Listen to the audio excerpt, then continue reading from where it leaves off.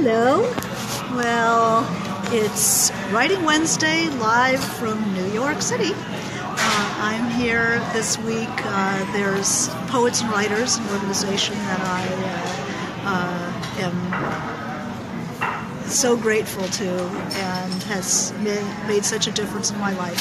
Has its big fundraiser tonight, and I'll be talking a little bit about what it was like to be a writer from the outside who had no one and nowhere, and how Poets and Writers really stepped in for me. So I'll be giving a little pitch, and I urge everybody who is interested in finding out more about writing to go on to Poets and Writers, pw.org. When I was a typesetter back in the day, and I didn't know any writers, and I had no entree into the field, and I had never done I have no degree, I didn't do a program. Poets and Writers was really the entree to the field. So I'm here, I come every year to support Poets and Writers, and I urge you guys to do the same, pw.org. So here I am in New York. This is my hotel, staying at the Redbury. This is the restaurant, which is awesome. I'm changing rooms because writers need light, and the quiet room with the view of the air shaft just doesn't make it. So changing rooms, that's why I'm camped out in the bar, which is a wonderful place to camp out. I guess I did ask people for questions because I knew I'd be doing this on the fly, so let me answer people's questions first. Okay, we had questions this week here's a question from Susan Barlow. What's your creative process when beginning a new project? How do you start? When do you get stuck? And what gets you to the finish line? So I've talked about a lot of this stuff in the various videos. It's a big question. So I'm going to answer a little bit of this. Creative process to begin a new project. I try little things, I sniff around, I try to find something that seems not to have been completed, even if I'd written a story from it, something that's bothering me. And writers work on obsession, and I try to find the thing that I can't stop thinking about, a character usually, with a certain kind of existential problem, and I move from there. I start a lot of different things and then wait till I find the thing that really speaks to me, that seems to have the energy that's going to sustain me for quite some time. I get stuck when I run out of what I know about the character, and I have to stop and interview the character, sometimes interview other characters, and basically it's sort of like creative visualization, and find out what I don't know about these characters, that it's not, I have to understand them on a deeper level. I have to learn more about them. What gets you to the finish line? Besides exhaustion, what gets me to the finish line is the work doesn't really exist until it's done and out in the world. I can't stand to see a project that isn't done. My nickname in my family was Bulldog, and that's what I am. I just can't stand to see something that is you've put all that energy into, and it never makes its way out into the world. So that's Susanna's question. I hope that helps a little bit. Then I've got a question by Linda Harrison. How about your thoughts on the dangers of using reading as a tool to avoid writing? When do I know I've read enough and am equipped to start writing? Well, did I read enough this morning, or did I read enough? You read while you're working, if you're a working writer, because you're always going to be reading and you're always going to be writing. So you need to know when to stop that day. You'll notice that there's a point that you get very excited, as you're reading and you really want to start writing, and then there's a point where the excitement starts to fall off. Stop right there. Stop when the excitement that makes you want to go write drops off, and then go and start writing. So that's how you know if you've read enough. When have you read enough to begin writing as a writer? That doesn't exist. You always have to keep reading. And your writing will be as good as what you're reading, for sure, and what you've read. But I think that don't try to prepare and then write. Read while you're writing. Read only the best stuff. I've started reading Anita Bruckner's Brief Lives, and my God, that woman writes. That's the most beautiful, mature prose I have seen in a long time. She writes almost like Graham Greene, mature writing style, just beautiful. So, but during the day, read until you feel that excitement build, and then use the excitement. Don't let it fade away. Here's another question. This is Hannah. Oh, what did I just do? Little equipment stuff. Hannah, how can writers in college with limited budgets get involved? My second book was just accepted for publishing. Congratulations. And I'd like to get more involved with the writing community. But I'm only 19 and finishing up my first year in college. Sounds great. So I don't have a lot of money to go to writing conferences or seminars. A lot of them have scholarships. And if you are already publishing, my guess is that they're going to feel like, oh, this would be a good candidate of someone we could give a scholarship to. So never not apply to something because you don't have the money. First apply. When you get in, then you can say, I don't have the money. Can you help me? How can I get my name out there? That's a whole different question. Poets and writers. Read poets and writers.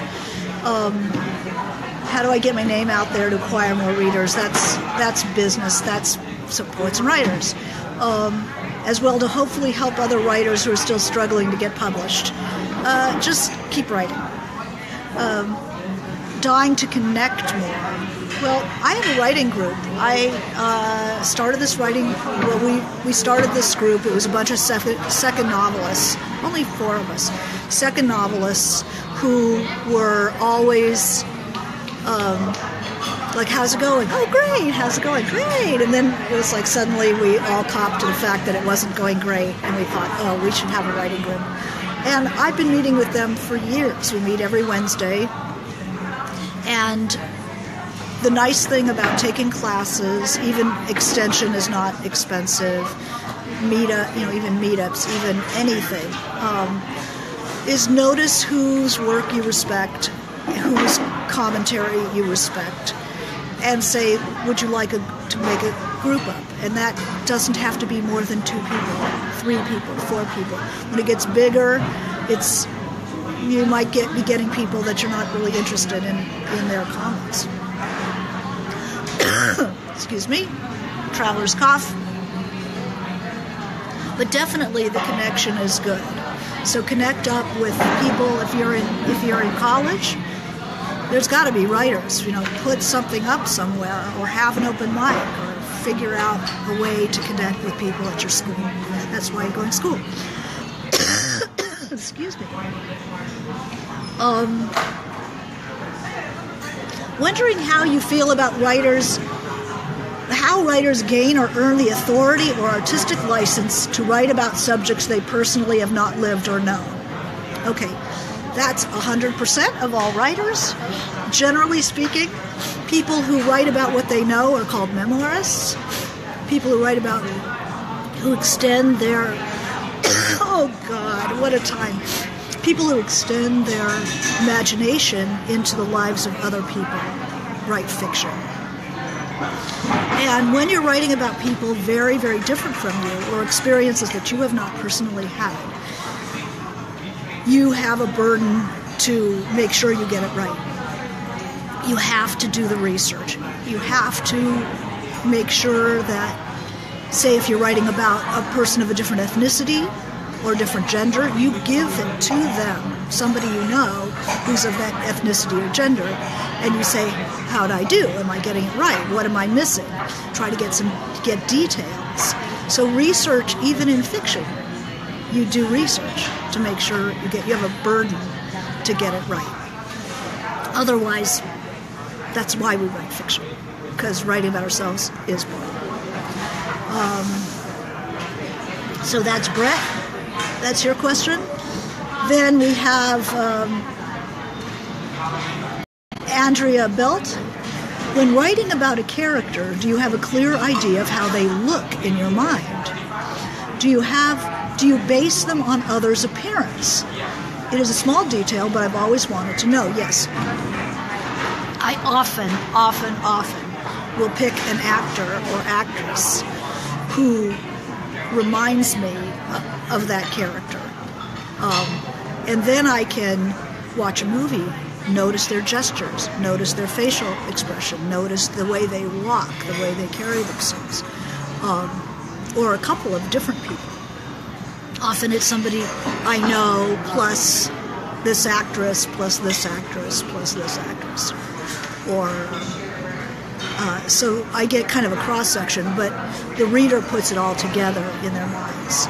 So I always have pictures of all of my characters that I refer to constantly.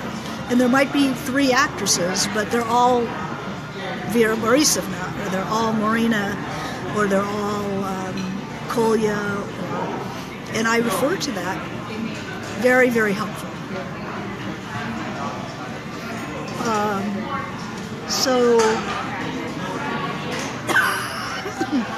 Boy, I'm going to speak tonight at that dinner with this cough. Oh, that's going to be fun.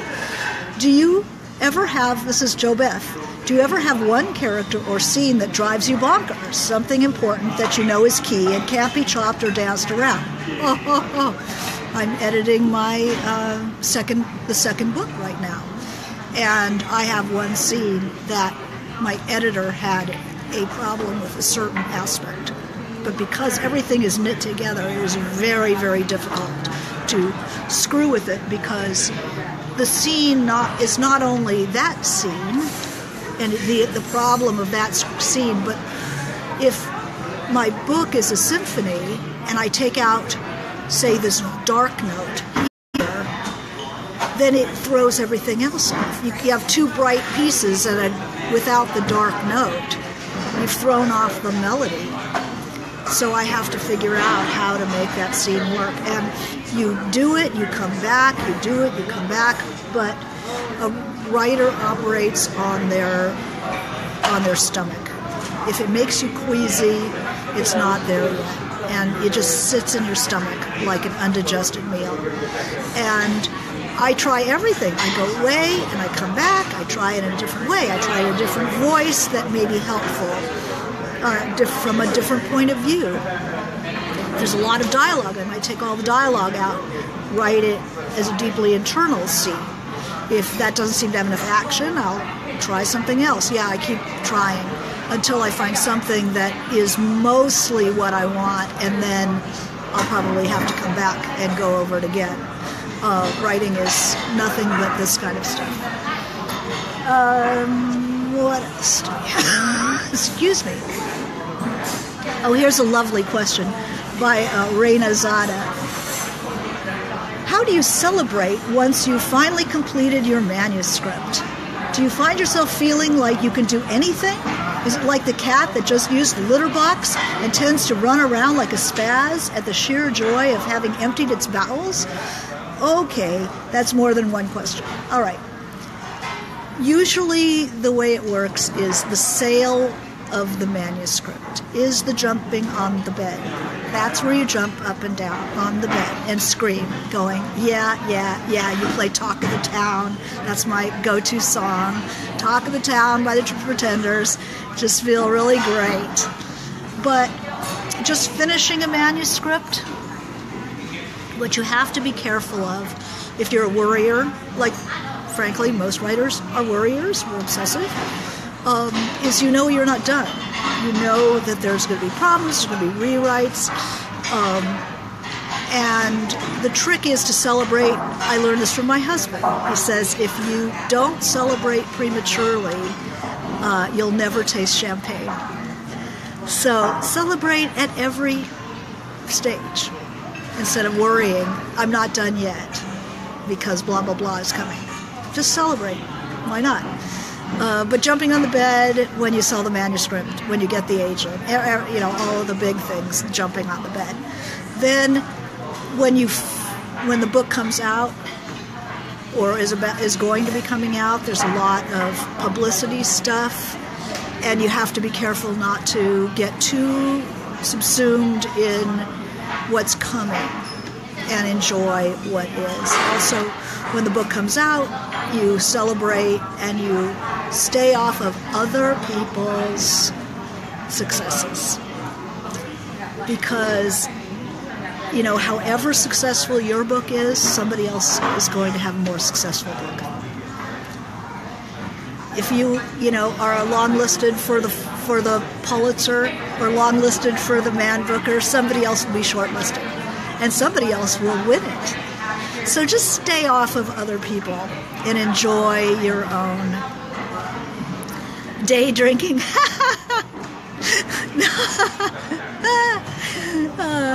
So it's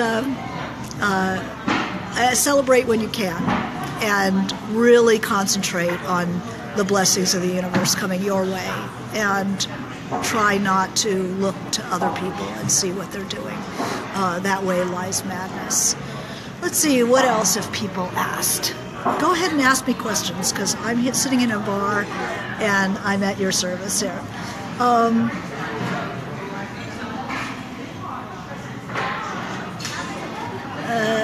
What else did we have? You find yourself feeling like you can do everything? No, I feel like I need a transfusion. I feel like I need a personal trainer and a dietitian and a spiritual healer.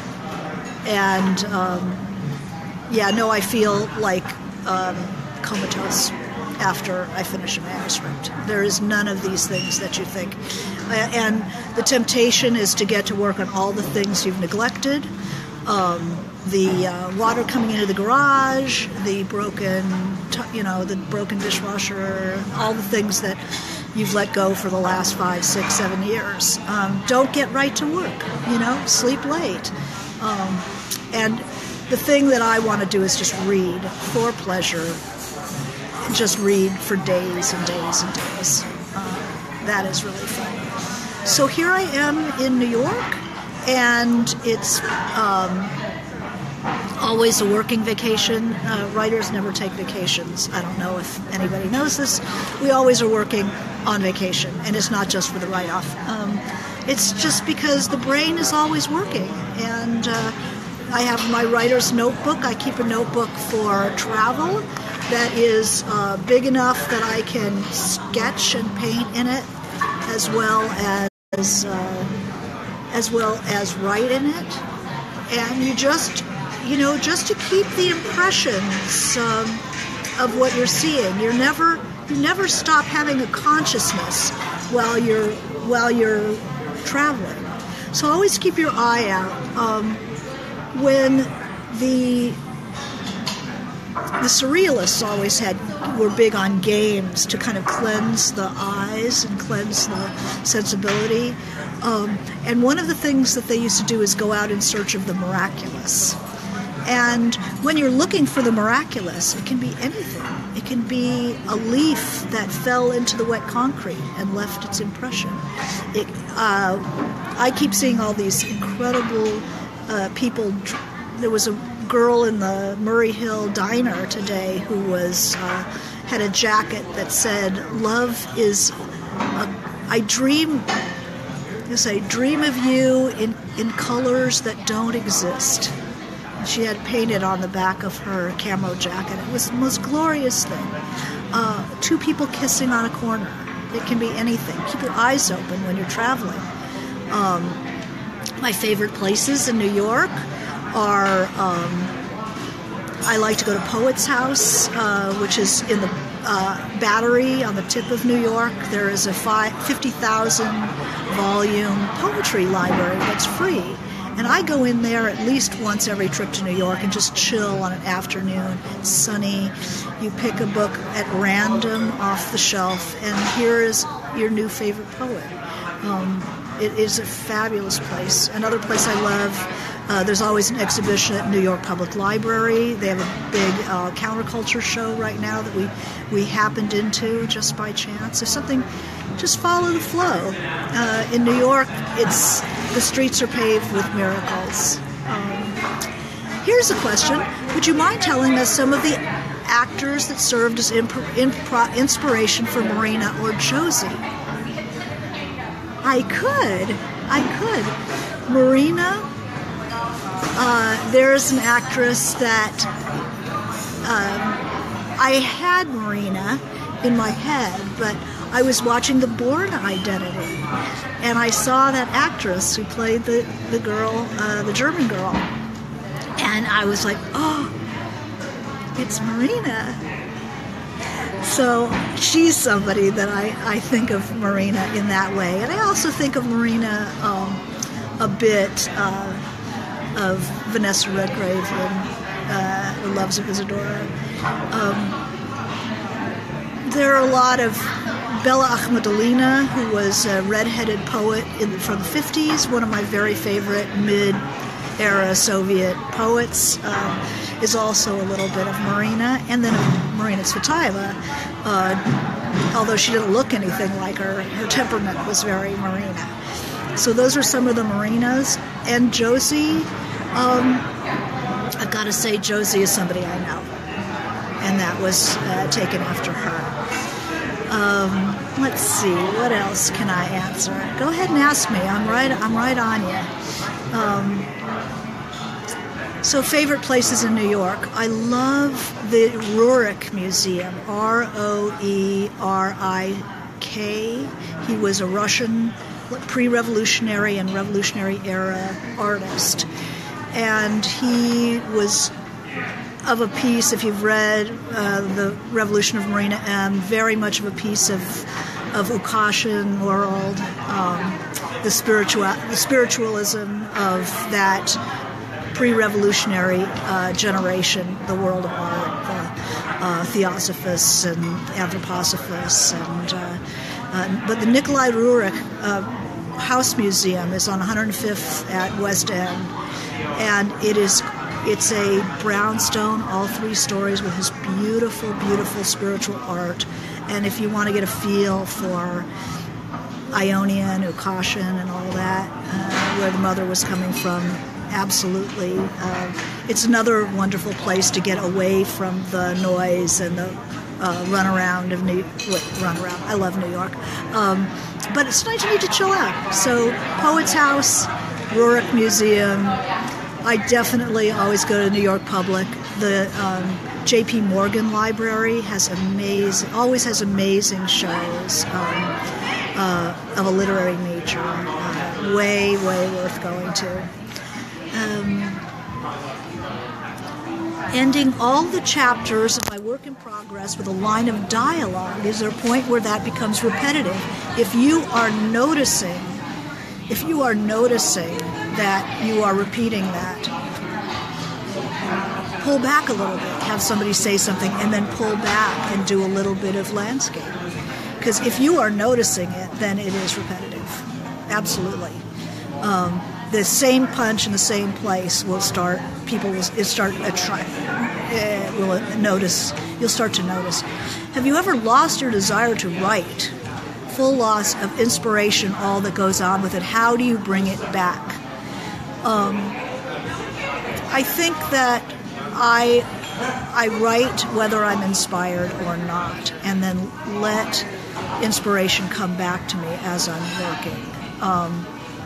If I'm feeling uninspired, I often read something that always inspires me,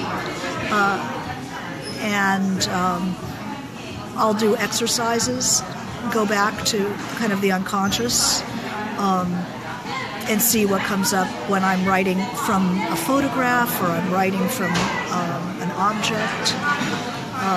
you need to find the place you reconnect to yourself.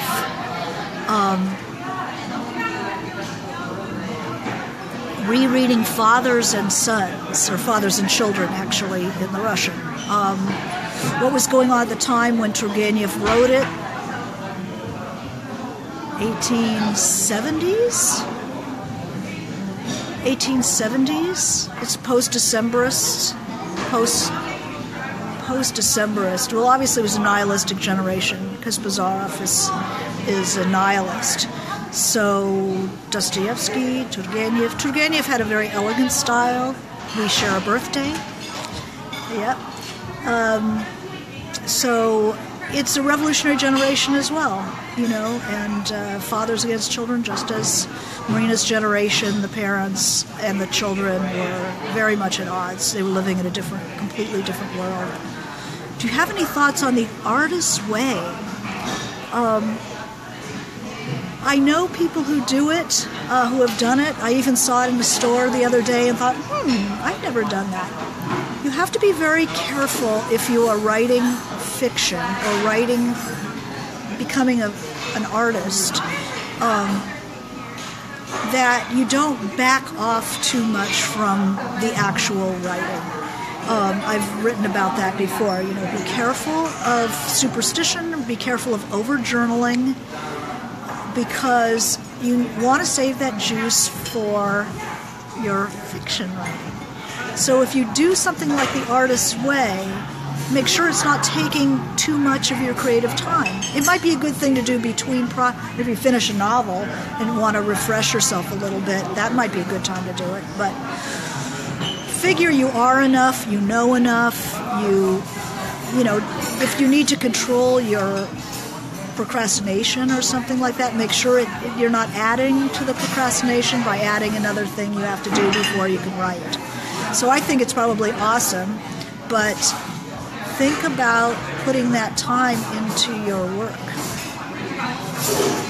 That's an idea. Over-journaling. Yeah. It's where you spend all your time analyzing your dreams and stuff like that, and then when you sit down to write, you just don't have any juice left. Take the cream on the coffee, the cream on the milk, and use that for your creative work.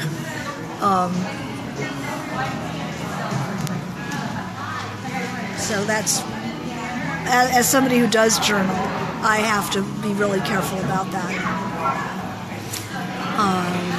Let's see, so what do I like about New York? New York is, I am so stimulated by walking around the streets and seeing people and seeing the faces and seeing the layers of New York, older, brand new, next century. I see the art, I see the, plays,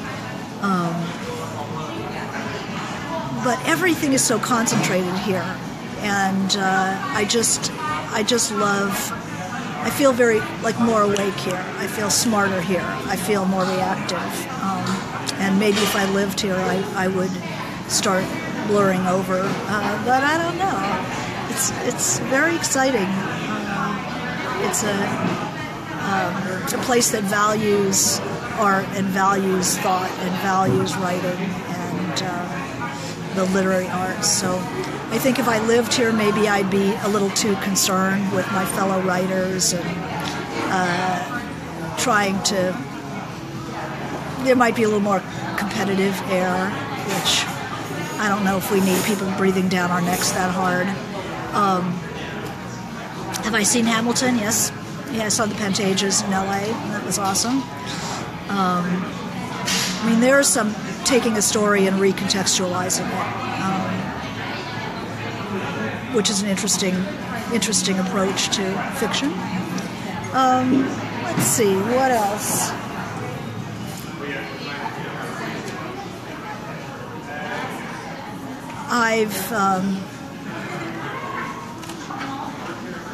I come here every year. It's, for me, being in touch with what's going on in New York. Also, often writers from other places in the country go, why is New York important? Do we need to care what New York does anymore? Yes. Yes, I'm going to say that there was a book I had that didn't get reviewed very much, and I asked a friend who lives here in New York, and everybody's saying, oh, it doesn't make any difference if you live in New York or not.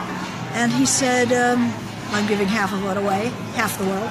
And he said, well, you don't live in New York, so if it's a choice between reviewing you and reviewing somebody that people see at parties 4 times a week, they're going to review the person they see at parties 4 times a week, and that's the truth.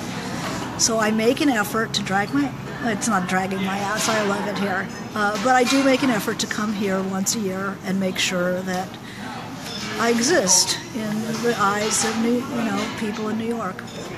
And it's nice. It's making friends.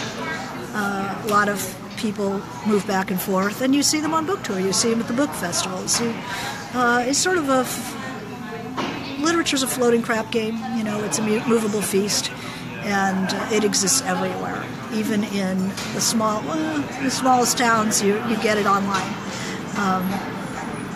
And in Poets and Writers magazine.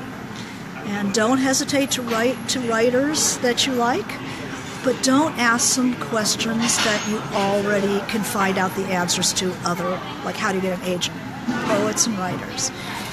When you contact a writer, ask a question about their book. And they're far more likely to be interested in answer, and you get a correspondence going. I never did that when I was living in Podunk, but somebody should tell me that writers, we're all in isolation. And getting a nice note from somebody who's read your book, there's nothing like it. How does photography inspire your writing? I love the visual arts. All the arts play together. I'm especially interested in photography, and I use it constantly. If I have to write about a place, if I have to write about a person, a mood, I'd find a photograph with that mood, and I try to write my way into the photograph. I do that as an exercise all the time. So I collect photo books that have photographs with a number of different emotions involved. The Family of Man is a really good one to own because it's a photo exhibit that was curated after the war, after World War II, by Edward Steichen, one of the great American photographers. It traveled all around the world. It was under the aegis of the UN. And it has every emotion. It's about human life and the cycles of life told through the lens of people from 104 countries. So marriage, courtship, childbirth, war, anger, all the emotions. And pick one of those photographs and start writing your way into it. That's incredible. I can't come to Barnes & Noble Union Square. I'm going to the Poets and Writers dinner. That's why I'm here. So support Poets and Writers. Read it. pw.org.